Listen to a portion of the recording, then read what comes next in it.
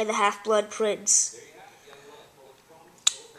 That's Dumbledore, and that's Harry, and that's where Harry goes and looks through Tom Riddle's, or Dumbledore's memory of Tom Riddle, and the Half-Blood Prince, in cursive.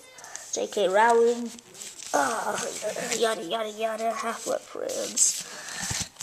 The Dark Mark and Hogwarts. This is supposed to be at the end of the book.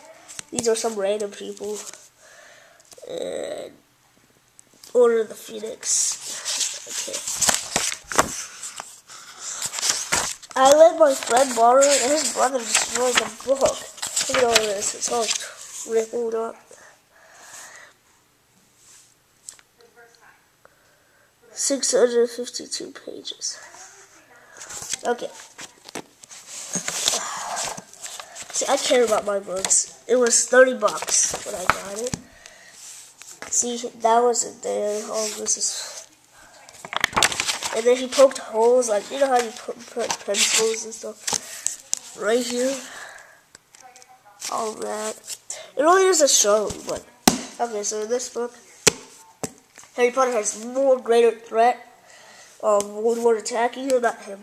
And then he finds the book, The Half-Blood Prince. This is fast forward towards the end of the book. Dumbledore and Voldemort fight. There's a fight scene in this, but then they cut it out of this stupid movie. I hated the movie. Was horrible. I like the book better than the dumb movie. Okay, enough ranting. And then Dumbledore dies by Snape.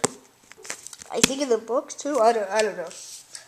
And then the war begins and stuff. So now Harry Potter is defenseless. He has no protection whatsoever. Okay, comes down to the round. Goblet of Fire and the Half-Blood Prince. These two books are so hard to choose from. Sorry. The winner for that round was the Half-Blood Prince.